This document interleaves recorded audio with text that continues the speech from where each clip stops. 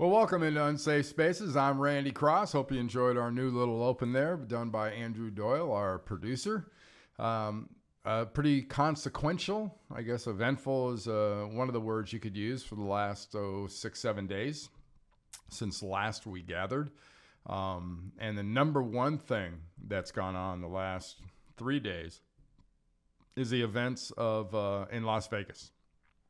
The shooter, who shall not be named, at least not here.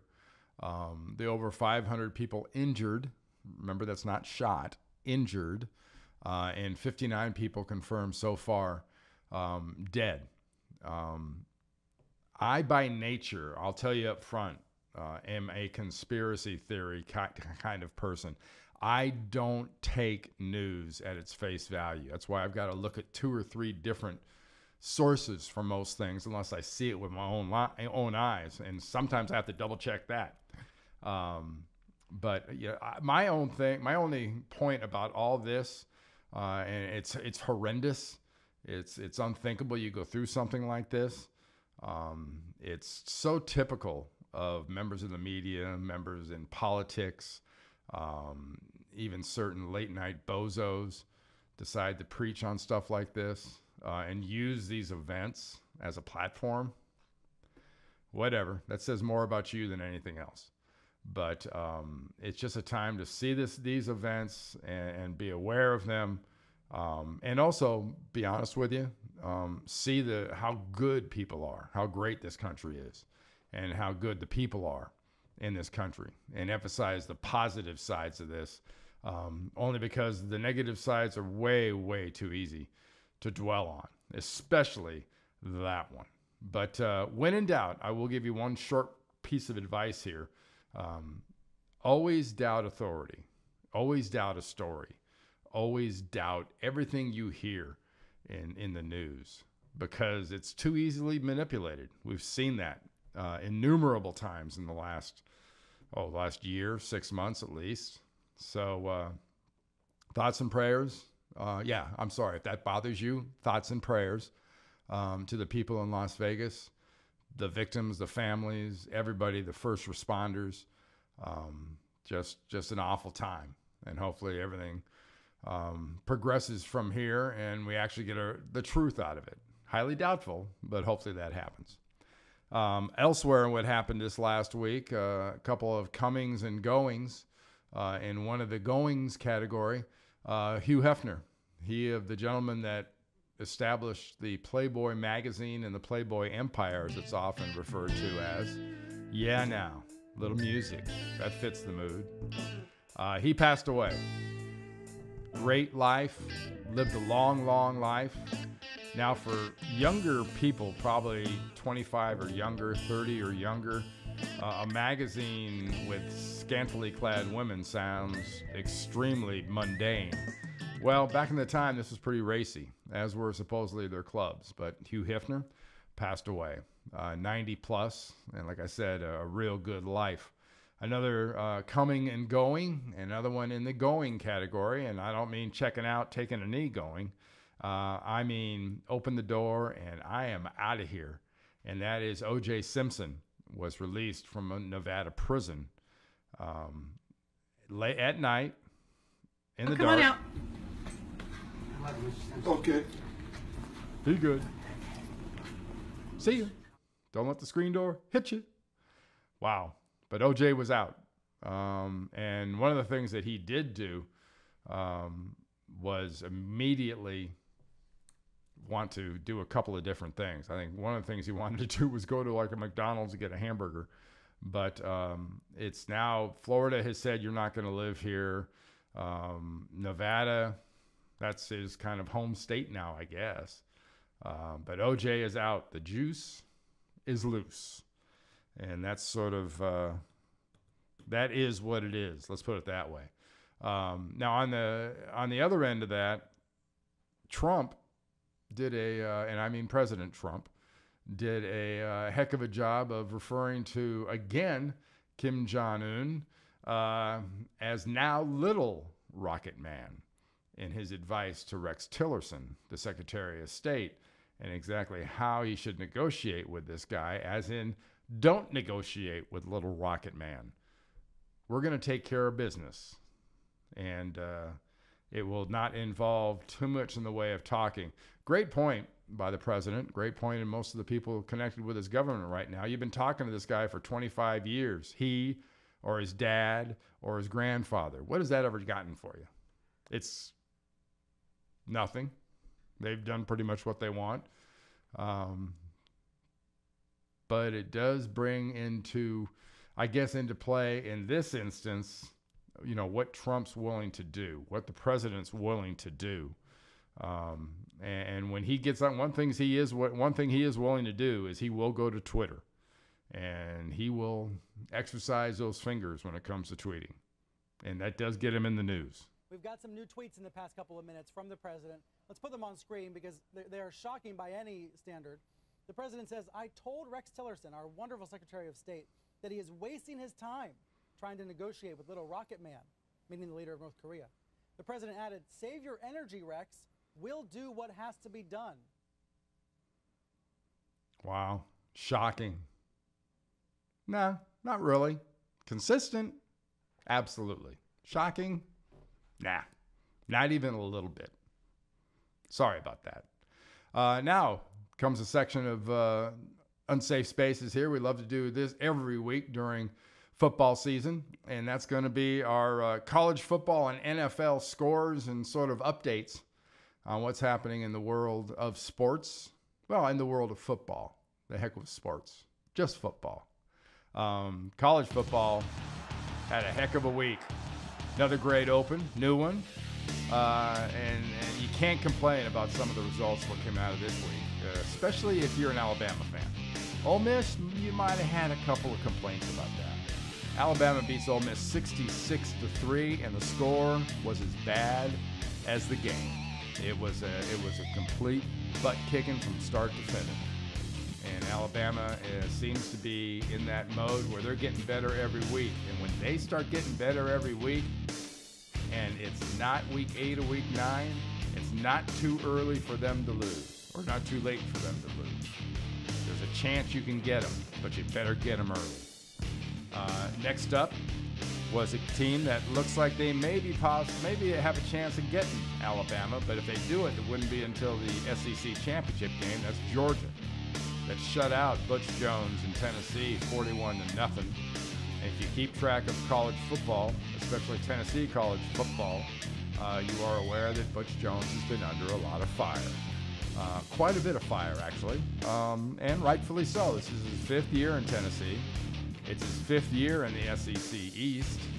And the other four years before this, Missouri won it twice, and Florida won it twice. What's his excuse? None, really. Doesn't give any, but it doesn't bode well for the long-term employment possibilities of Butch and his staff. Next up on the college football scene was a game I particularly took some glee in. This was last Friday night. The USC Trojans went up to the Palouse and played Washington State. Mike Leach and Washington State beat them. It was a great game, well executed. Sam Darnold had a couple of key turnovers, one especially at the end of the game. That was pivotal. Luke Falk, the quarterback for Washington State, had a very good game. So at the end of this game, SC was no longer number 5, and Washington State is now ranked number 11 in the country. Congratulations to Mike Leach and company. Anytime I see SC lose, I think it's a good day. Next up on the school side is a team that might be the best team in the country that we just aren't going to learn too much about until maybe later in the year. That's Penn State. They beat Indiana 45-14. Saquon Barkley went crazy. He was running the ball. He was catching the ball. He was throwing the ball. He had a touchdown pass. This guy's making a strong argument that not only is his team one of the best in the country, and also maybe he is the best player in the country, which maybe means that he wins the Heisman Trophy at the end of the year. But keep in mind, for a running back to win that award these days, you've got to be on a national championship team. It's not fair. That bar is just set a little higher for non-quarterbacks. And that'll be the reality. Maybe Saquon Barkley, maybe Penn State can pull that off. All right, next up here is my quote of the week. Got to be this one. Got to be this one from Mike Leach of Washington State. Check it out. Coach, heck of a win. What's it like there right now? It's a good win. There's a lot of people. It's like Woodstock, except everybody's got their clothes on. Well, listen. That's Mike Leach. Okay? Offensive genius winning with defense. Go figure. And something else, we got the NFL and what went on with the NFL this week. It was an exciting week at times. It was an unpredictable week at times in the NFL. The saddest story of the week in the NFL was the crowd that wasn't there for the San Diego Chargers. I'm sorry, the LA Chargers. You should probably want to go back to San Diego. But here in Atlanta, you had a very nice game that went on between the Buffalo Bills and the Atlanta Falcons. Atlanta had their last second, gonna score touchdown try. It's gonna be good. But they were trying to do it without Mohamed Sanu and without Julio Jones. Didn't work out. And Atlanta went down to Buffalo 23-17. Hey, you're not going to be 16-0. That's the reality. And who cares? The idea is not about winning all of them early. It's about winning the last one. Next up in the NFL score scene is the Patriots, the New England Patriots, a team that many people enjoy watching to lose. And they cooperated, and they lost to Cam Newton and the Carolina Panthers. And Cam Newton finally had a Cam Newton-like game, finally had a good game, and rubbed it in a lot of people's faces and reminded people, A, two things. A, the guy can dress really well, and B, he can be a real ass when he gets to rub it in your face to reporters. But we'll see how well he keeps playing. But he did on Sunday against the New England Patriots, and that was kind of fun to watch. How about the Los Angeles Rams? Yep, L.A. Rams, another team back in L.A. They played the Dallas Cowboys. They played America's team, and they won. Sean McVay is their head coach. He's the grandson of my former general manager at San Francisco, John McVay, and he led this team. He and Goff, the quarterback, they've got a very nice defense. They beat the Dallas Cowboys. They have the top scoring offense in the NFL right now. They are 3-1 and leading the West. It's a wonderful feel-good story. As good as you have to feel for the Rams, like I said earlier, you got to feel just as bad for the Chargers and the fact that they play in the soccer stadium somewhere down there south of Los Angeles, and they can't fill it up. And they're actually tarping over seats in about a 25,000, 30,000 seat stadium. Now that, you don't need much more of a definition of what sad is than that. And something that went on this weekend that we've seen going on the last couple of weekends are, I'll just call them the kneelers. The guys that have to kneel before the national anthem, the guys that have to kneel before any kind of a pregame ceremony. And we've seen it in a good amount of time, good amount of guys.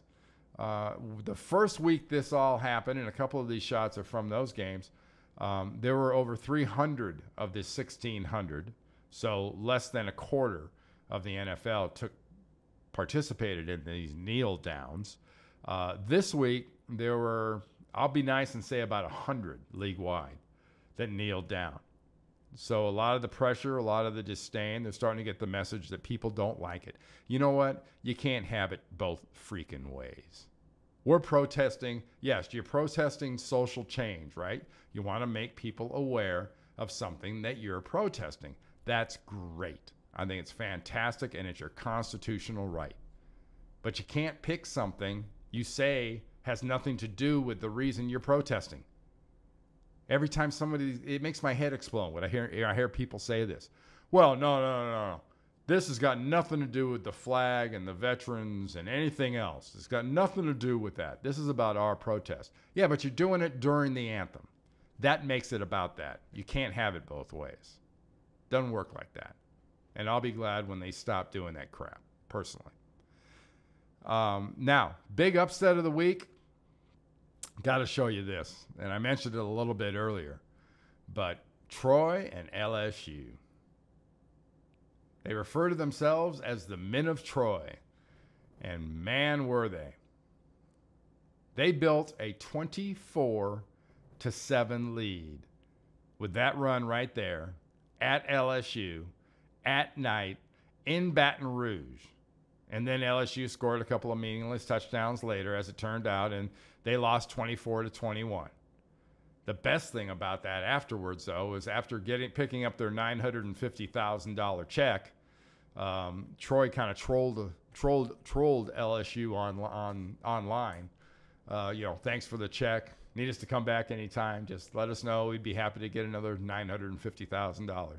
Congratulations to Troy. And, man, tough times ahead for Ed Orgeron and LSU in only the first 5 games or so of his tenure as head coach, full-time head coach. There was a game Monday night. I don't know how many of you were aware of. And it was the Washington Redskins. Were playing at Kansas City. And it ended kind of late, so if you didn't see it, I understand. Actually, if you stayed up long enough to watch Kansas City kick the field goal to put them ahead 23-20 and didn't see the last 4 seconds, I also understand. But, man, did you miss a show. This is what has always been referred to as, in the gambling industry, which I know nothing about, but as a backdoor cover. Kansas City was favored by upwards of 7 points in this game or so. And the total points, the over-under, was about 48 or so. So when it's 23-20 and you bet on Kansas City and the over, you lost twice. Big problem. Now, plays run, they fumble. Kansas City picks up the ball. Kansas City runs it in for a touchdown. Backdoor cover. 29-20. Not only do you go over the point total of 48-49, you cover that 7 points I was talking about. And I tell you, that a game like that, that's living proof you should never bet on sports. Thank you very much. Just a quick note here by way of, I guess, probably a monologue that I just want to talk about real fast. And it's by way of a thank you. It's to a former orthopedic surgeon, former congressman from my area here in Atlanta area, Tom Price, who recently resigned as the Secretary of Health and Human Services. Was involved in quite a controversy, quite kind of a brouhaha about taking private planes and things like that. It's typical swamp BS. It's nothing that every single person in that swamp doesn't do. It was leaked from the highest spots, and it was kind of a hit job. But the bottom line is he's not there anymore. But I just want to say thank you. Because when you look at guys like Tom Price, you look at guys like Rex Tillerson, you look at a lot of Steve Mnuchin, all these guys. Why on God's green earth would these people that are either multi-millionaires or billionaires in some cases ever want to go into public service? Not to enrich themselves and subject themselves to all this crap? Are you crazy? But, this is for me is mainly a way for me to just say thank you. I appreciate the time that Tom Price put in, and I hope he has future successes and gets to kind of move on with his life and enjoy his life. And good luck to some other friends that are still in D.C. and still working on trying to see if they can provide some actual health coverage and health care to America. All right? You ever wonder why the best and the brightest don't go into politics? This story, if you look into it much, is a great example. Next up, Butt Hurt of the Week. How about that? Got some good stories for you here. Check this out. Still got our Matador. Still got the motivator. We got a name and a face, a well worked on face, as a matter of fact, that was in the news this week, and that's Cher. She of the one name. Well, actually, for a while she had a last name, but she got divorced, so now she's just Cher. But she brought a suit against a company and a billionaire, Patrick Soon-Shiong, that she had held, I think around, from looking at it, about 300,000 shares of this company that this gentleman paid her $1.50 per share for. So she walked out with about $450,000 in the deal. Problem is, not too long afterwards, that company was worth over $1 billion because of a HIV/AIDS drug breakthrough. And she's suing them, the owners or the people that she sold her stocks to, for withholding information and taking advantage of her.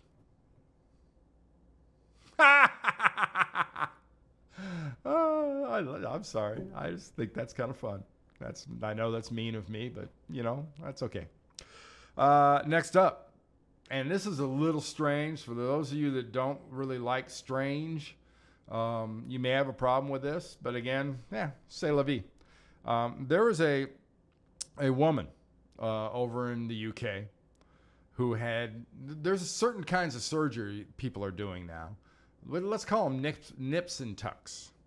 And nips and tucks are not always done around eyes or down in the neck or other parts up here. There's some done down below.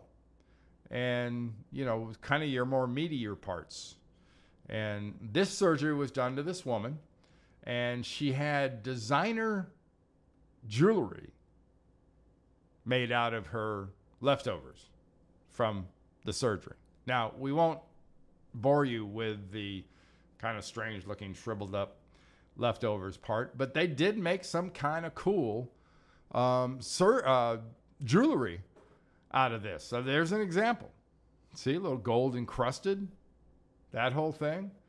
Would that count, do you think, as a conversation piece? Where'd you get that? What's that made of? That'll halt a few conversations dead in their tracks. But good for you. If you can afford the surgery, good on you. If actually you have so much money you can afford to take the results of that surgery and make jewelry out of them, better on you. Go for it. A little strange, but go for it. All right, last part of our butt hurt of the week. Again, we're going to mention this gentleman, and that's our guy OJ. OJ Simpson, when he got out of jail, he took all his prison stuff with him. Smart move. Now, this isn't actually a picture of him and all his stuff that says, box says OJ's and whatnot. But it's not a bad idea to take all your stuff with you because this is going to prevent one thing and one thing only. Yep. You're not going to have stuff on eBay where you can buy it.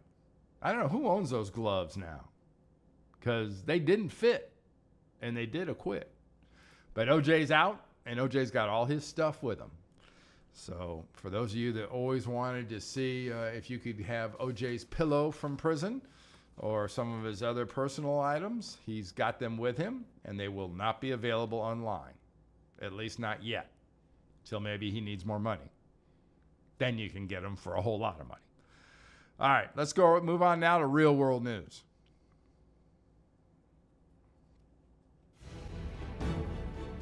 All right, great new open. Again, nice job by Andrew on the new open. And real world news. How about we start with, and we've only got a couple of these this week. We're going to start with one around an area I spent a lot of time at when I was young. The beaches of Southern California. And there are some gorgeous beaches in Southern California. But this story here is about Orange County beaches. They're being beset by mysterious, nauseating odor, demanding answers, the citizens are, as to what is the cause of these odors. Where do they come from? And for those of you that may spend time at the beaches, I didn't grow up at the beach because my family didn't have money like that, but I had transportation. I could get to the beach, so I got to spend time on the beach. Beaches be stinky. There's dead fish, there's seaweed, there's oil in Southern California. There are refineries and plants. There are power plants. There's a lot of stuff near the ocean in Southern California that can make stuff stink. And we're not even getting into the people yet, because, you know, people be stinking pretty good too. So Southern California and Orange County's got a stinky beach problem. What else is new? Huh? It's been there for a while. I mean, I'm older than dirt, and it was stinky back when I was at the beach. All right, let's go on to the next story, and that's something that just kind of caught my eye. And that's these new corporate sort of footprints that are starting to be out there. The multi-billion-dollar corporate campus. That doesn't sound quite right, and it even sounds weirder when you see it. Did you see the movie The Circle? Don't worry, not many people did. It's another one of those summer bombs that have happened this year. But Apple built this thing in Northern California, and it is a circular building. And there are companies like Apple and Google and others that have decided to sort of congregate their companies in these big areas. And I find that personally kind of scary. Now, this is an older version of the same thing. That version there was in the 1950s. This is the new Apple facility. Google's got one like this. Now, we always hear complaints about unchecked government. We always hear complaint. Who's checking on these guys? They control the vertical. They control the internet. They control our electronics. Who the hell's checking on them? You know, the Facebooks among us, the Twitters among us. Everyone assumes, oh, that's all on the up and up. Like I said earlier, I'm kind of a conspiracy guy. I get a little uncomfortable around people that are worth that much money, truly, or at least their motives, I question. All right, let's go to, speaking of motives and speaking of questionable, it's a perfect time to go into tinfoil hat.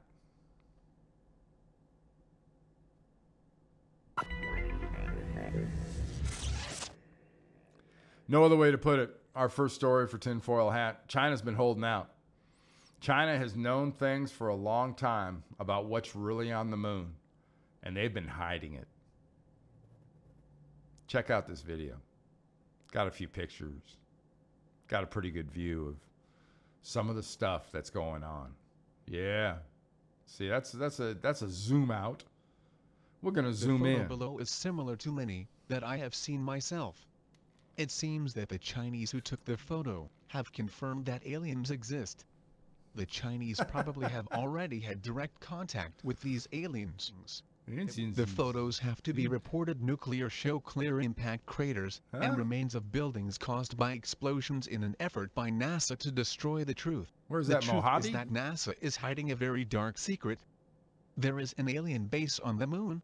However, until new missions are sent publicly to the site, it is impossible to confirm any theory in this regard.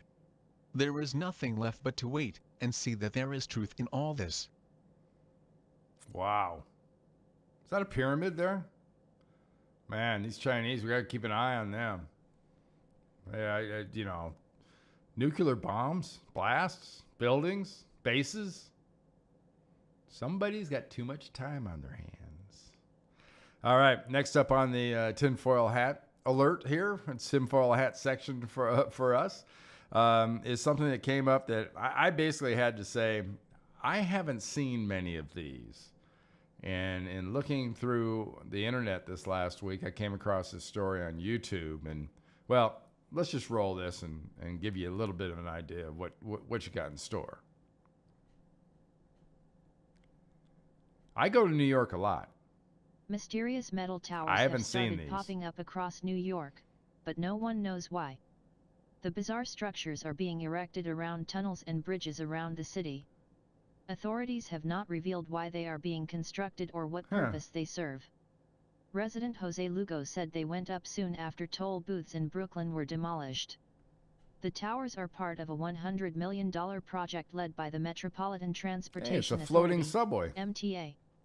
It has refused to offer an explanation, and residents are now growing fearful over their purpose. New Yorkers are now terrified they will be exploited for facial recognition across the city. Yep. More are being erected, but they still do not know what surveillance technology is included inside. When pressed, MTA chief Joel Hoda would not reveal their capabilities.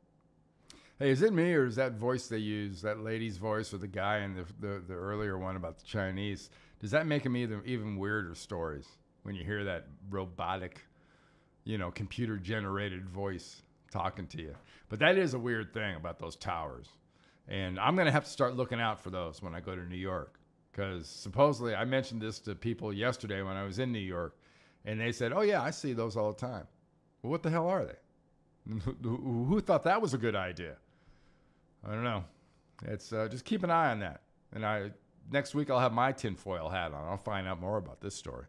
Last one in the tinfoil hat category. Pretty simple, pretty clean. You're flying. I fly a lot. I'm on 4, 5, 6 planes a week. I've never had this happen though. And I don't know if you have, but when you look out the window and you're sitting near the wing, it's always nice to look out and be greeted by, I don't know, a real engine. What's flapping? That's not a good thing. When I see an engine on a plane, I don't want to see flapping.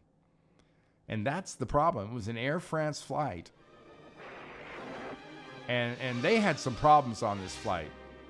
Check this out. Ladies and gentlemen, this is your stewardess speaking. We regret any inconvenience the sudden cabin movement might have caused. By the way, is there anyone on board who knows how to fly a plane?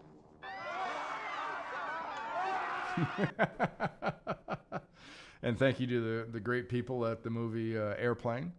Could you imagine being on a plane and part of the engine just falls apart? And this is a flight from Paris to the U.S. Not much between Paris and the U.S. Charles Lindbergh was the first one to do that, and they're nothing but water. So shut down one of your engines and limp on in.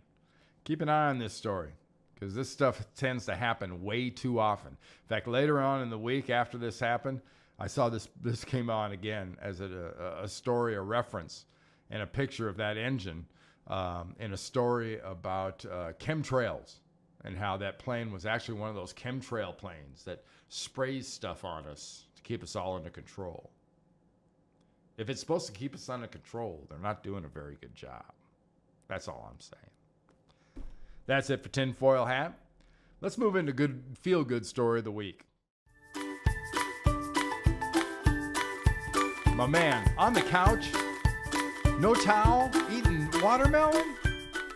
Man, where were you raised? My wife would throw a fit if you're eating watermelon on her couch without a towel, dripping that stuff all over. Come on. Get your stuff together. Hamster, guinea pig, whatever you are. This story is here out of Atlanta, actually. It's about a young lady named Montana Brown. Montana Brown was a cancer survivor, 2-time cancer survivor, and she now works at Children's Healthcare of Atlanta.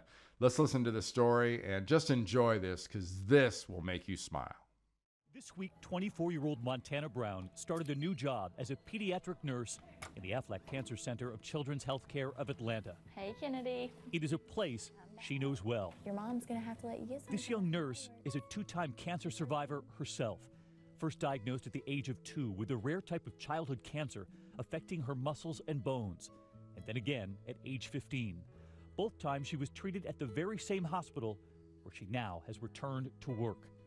She remembers that team. The nurses here, the love that they showed me just really helped me and pushed me to want to become a nurse. Anything you want to talk about? Montana knows what it's like to be young and up against a battle. Being in the hospital is really scary sometimes. It was a calling she knew early on. I would always say I'm only going to nursing school to do pediatric oncology. Like, I don't want to do anything else. I don't want to work anywhere else. I'm going to school strictly to do pediatric oncology. Holding her new badge tonight, a dream realized. I'm not walking through the doors as a patient anymore. I'm walking through as a staff member, and I get to be an idea of hope and inspiration. That is an example of hope and inspiration. Fantastic job by Montana Brown. And, you can't have enough stories like this, because these stories kind of refresh your battery as to what's really good about a lot of people. All right. Want to remind you how to find us. You can find us in a lot of various places. You can find us on SoundCloud, Twitter, YouTube, heck, all over the place. Or go to unsafespacesusa.com. And if you have any suggestions or whatnot, send it to producer@unsafespacesusa.com. Thanks. That'll do it for this week. Let's move right on to a great part. It's the end part. It's our happy trails. Happy trails.